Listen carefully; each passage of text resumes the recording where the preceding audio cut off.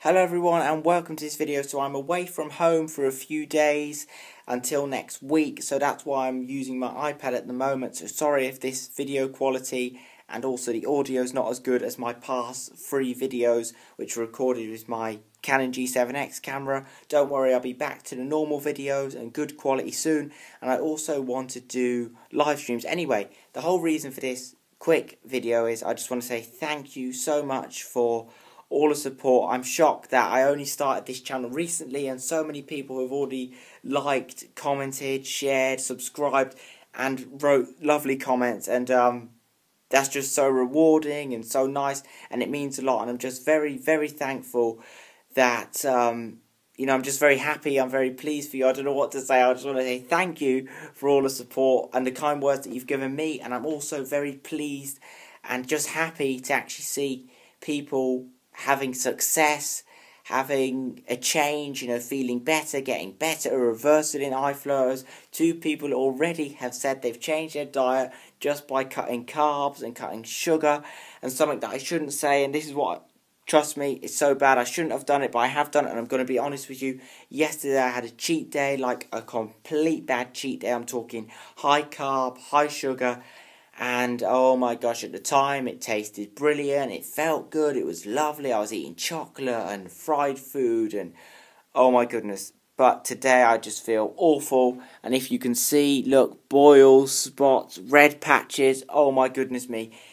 It's just how I used to look, and it's just crazy. This is what happens now.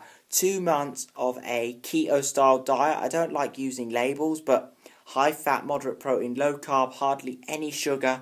And then yesterday I went crazy, and this are the effects. Absolutely terrible. Red patches, boils, spots, whiteheads, and my eyes have just been so bad today. Bloodshot, and I've also been getting like tetany, when your eye goes like that.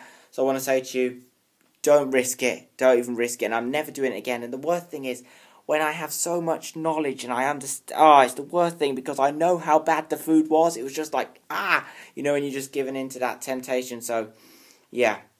Just don't do it. That was a bad mistake yesterday. Never have a cheat day. Trust me. Stick to the high fat, moderate protein, low carb, low sugar, dark leafy greens, blackberries, blueberries, anti-inflammatory food, ginkgo biloba, herbs and spices, all the amazing things for your body and for your eyes. And that's it. I'm back on it today. I'm never doing that again. I'm back on it today. I'm eating healthy. But that's what happens when you're away from home. You see, I'm away from home, There's snacks and chocolates, and you can easily slip back in. So I want to say that as well. At first, it's hard. It is really hard at first to actually transition to a new diet.